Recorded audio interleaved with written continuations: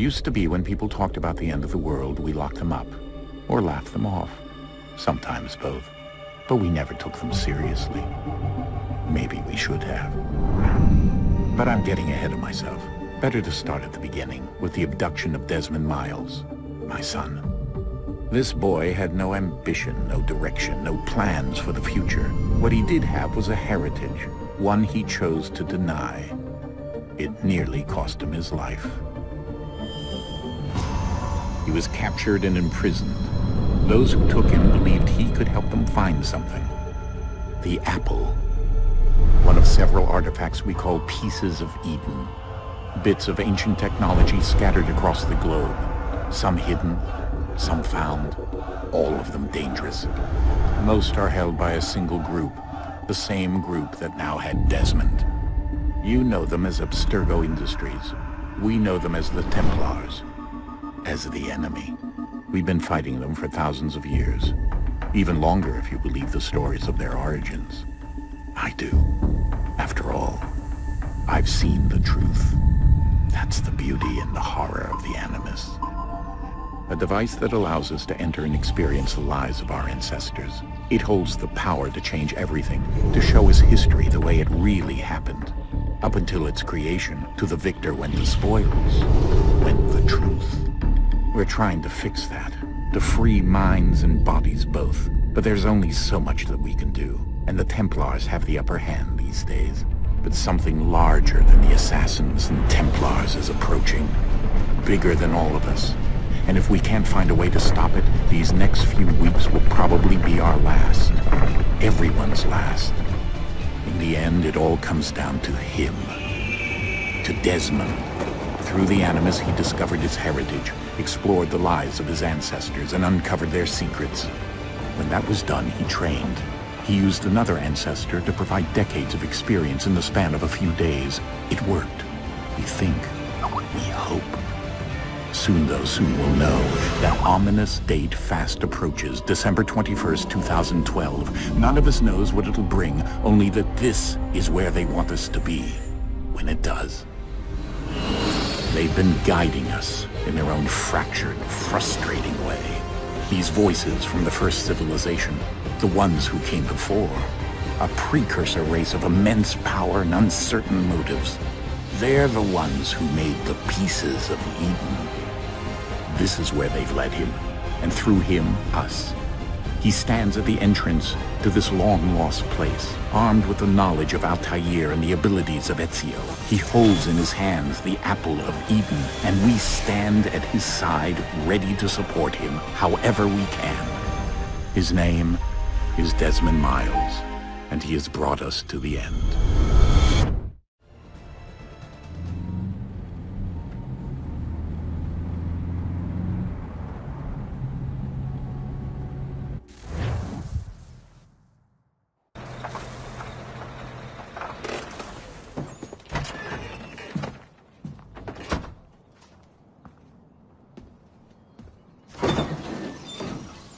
We're here.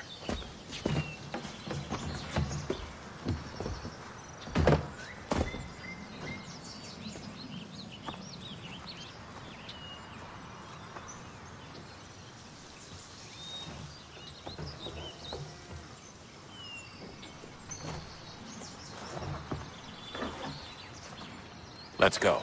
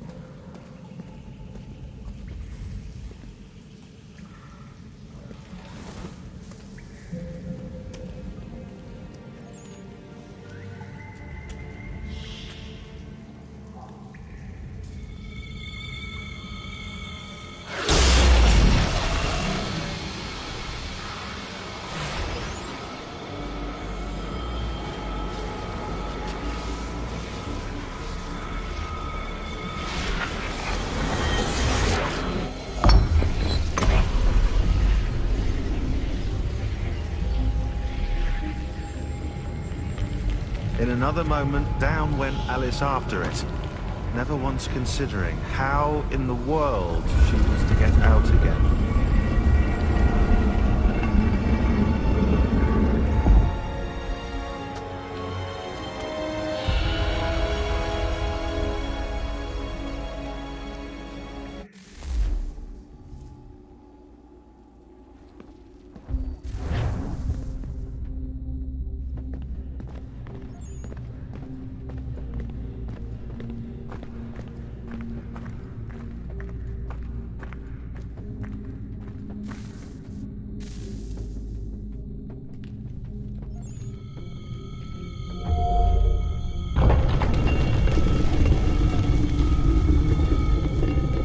I think we're here.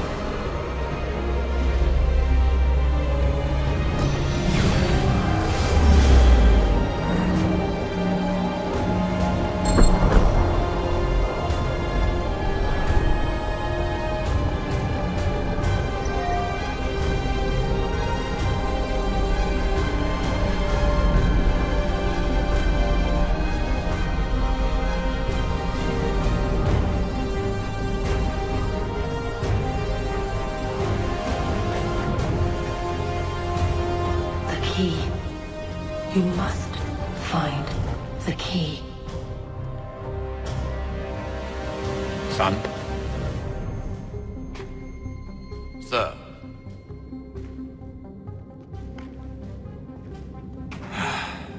Here we go again.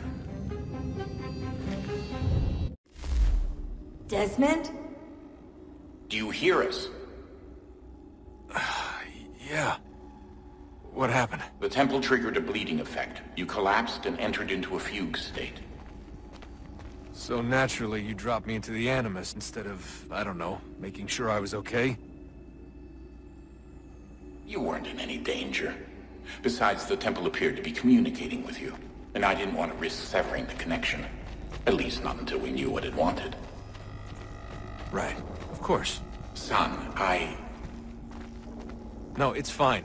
I get it. And I know what I'm looking for, by the way. It's a key. Just no idea where it is, though.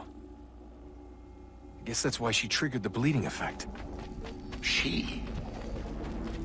Juno, Dad. She's talking to me. Okay, Desmond.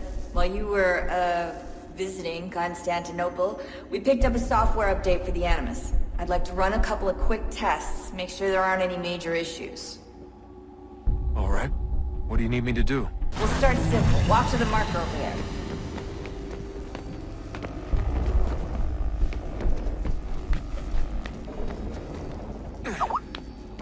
Okay, Desmond. Let's practice climbing on these objects.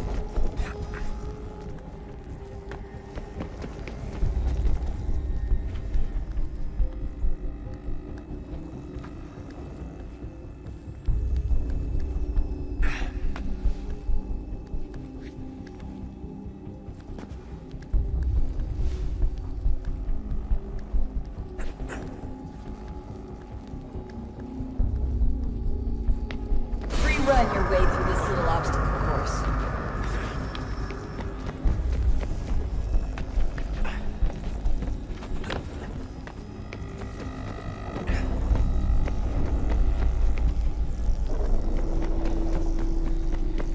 That's a constraint. These are optional objectives that raise your synchronization rate. Alright, Desmond. Follow the on-screen instructions and kill the 2 Templars.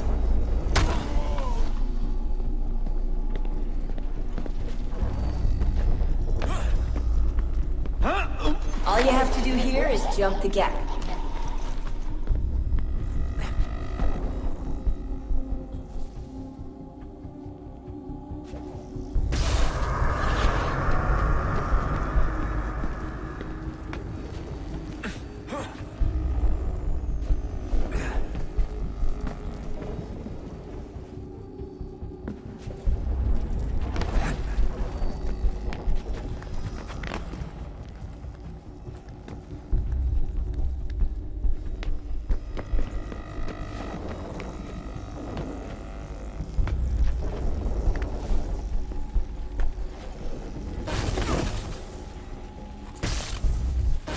Synchronization levels look good now. We should be able to build the world. Time to find out what the temple wants from you.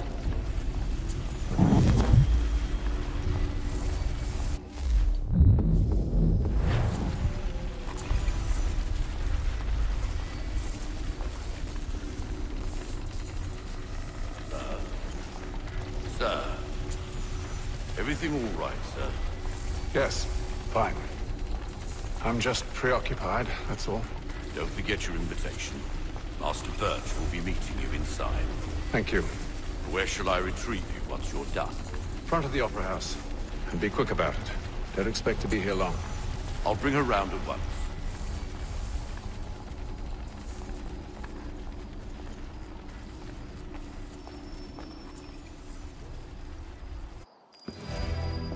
Invitation, please. Shall I take your coat, sir?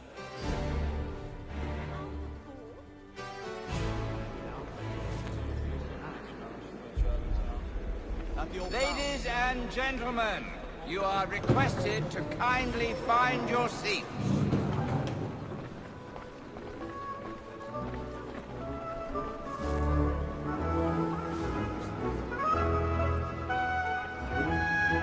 Good evening, sir. This way, please.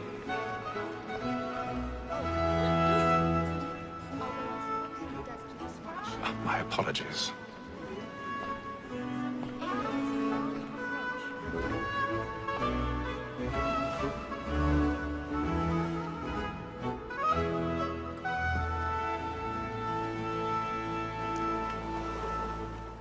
Evening, Hatham. Reginald? I can't tell you how happy I was to hear they'd mounted this revival. Gay's best work by far. Have you seen it before? Once. My father brought me here as a child. Though I remember little of it. I don't suppose tonight will afford me the luxury of a proper viewing either. No, I'm afraid it won't. On to business then. Do you see him? And the statesman, because he's so great, thinks his trade as honest as mine.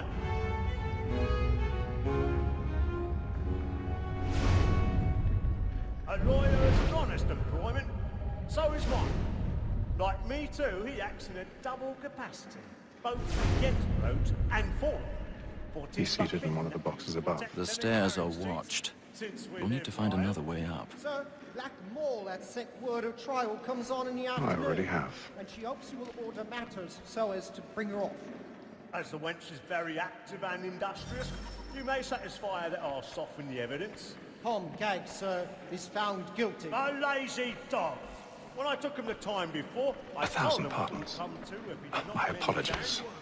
This is death without reprieve. I may mention a book. For Tom Gag, £40. Let Betty Sly know I'll save her from the transportation. So I can get more by her staying in. Betty hath brought more goods into our lofty here than any private of the game. And in truth, 'tis a pity to lose so good a customer. If none of the gang take her on, she may, in the common course of business, leave her 12 months longer. I love to let women escape. A good sportsman always lets the end part of his life was to breed the gang the big. For Besides, here the law allows us no reward. There's nothing to be got by the death of women, except our wives. Without dispute, she is a fine woman. Was to her I was obliged for my education. And to say a bold word, she hath trained up more young fellows to the business than the gaming table. Ha! Truly filch, like observation. Tis woman that seduces all mankind. Like her we first were taught our weakling hearts. Her very eyes give cheat when most she's mine. She tricks us of our money with her hearts. Tis woman that seduces all mankind. Like her we first were taught our weakling hearts. Her very eyes give cheat when most she's kind. She tricks us of our money with her hearts. Her I use my knife, down for price, and practice every cause to bribe her shops. To love like law, or one by time. They must be true to our hearts. For her I use my knife, we round for price, and practice to bribe her shops. Of love like law, or one by time. A little Dutch carriage of Luigi.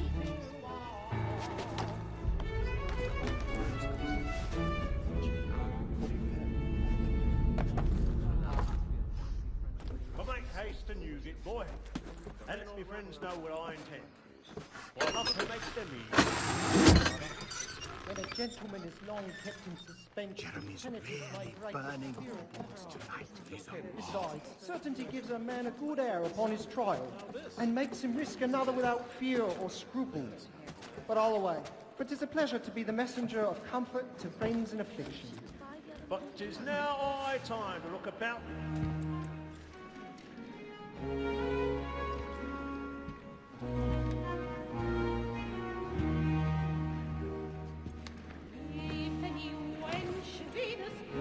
Hazel. You should have come to me.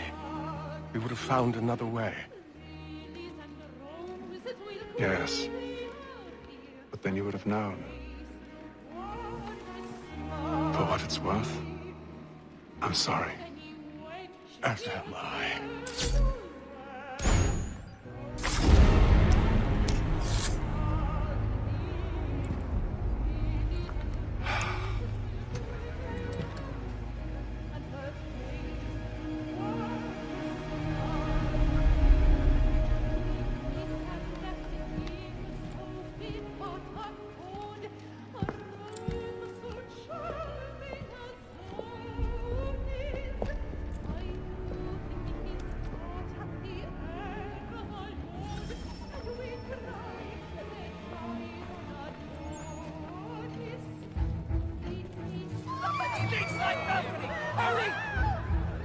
Come, please! Over there! That man there! Seize him! A man was killed in the upper balcony. But I've done no wrong. I searched him. Any weapons? I beg your pardon. They pushing, please! Patience, please! Let us through! Peace, friends! There is no danger!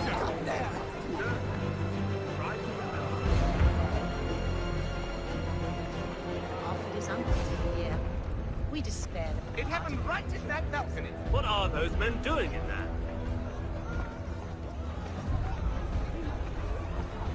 Move! Move! Order! We must have... Imbecile!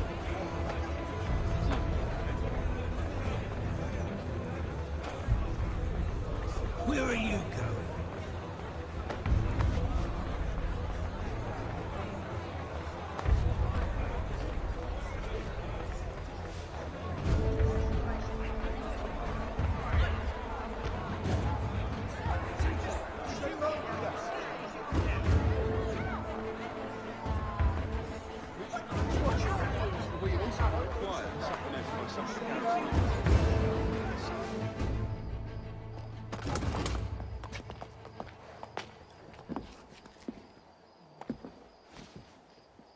And how was the opera? Rather dull, truth be told.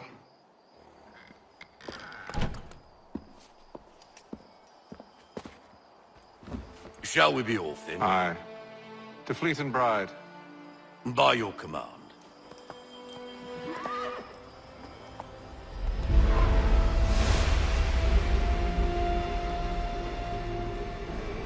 Fascinating. Gentlemen, I hold in my hand a key. And if this book is to be believed, it will open the doors of a storehouse built by those who came before. Ah, yes. Those who ruled, reigned, and vanished from the world. Do we know what it is that will be held within? It could contain certain knowledge. Perhaps a weapon, or something as yet unknown, unfathomable in its construction and purpose. It could be any of these things, or none of them. They are still an enigma, these precursors. But of one thing I am certain. Whatever waits behind those doors shall prove a great boon to us all. Or our enemies, should they find it first. They won't. You've seen to that. I assume you know where this storehouse is? Ah, Mr. Harrison. Gentlemen, How fare your calculations? I believe the site lies somewhere within this region. That's a lot of ground to cover. My apologies. Were that I could be more accurate. That's all right. It suffices for a start. And that is why we've called you here, Master Kenway. We'd like for you to travel to America, locate the storehouse, and take possession of its contents.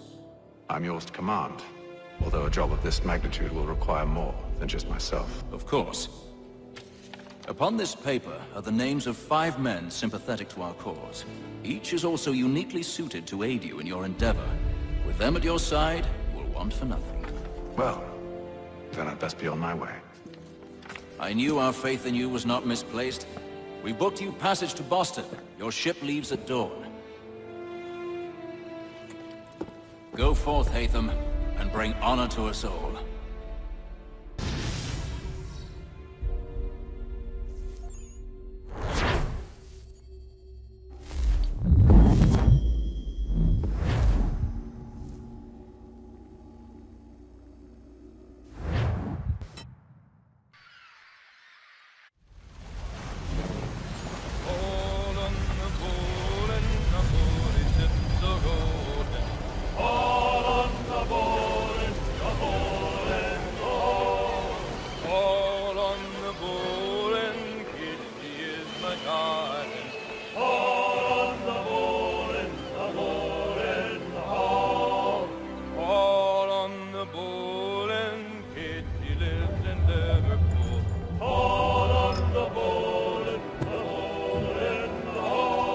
Fresh air might do me good.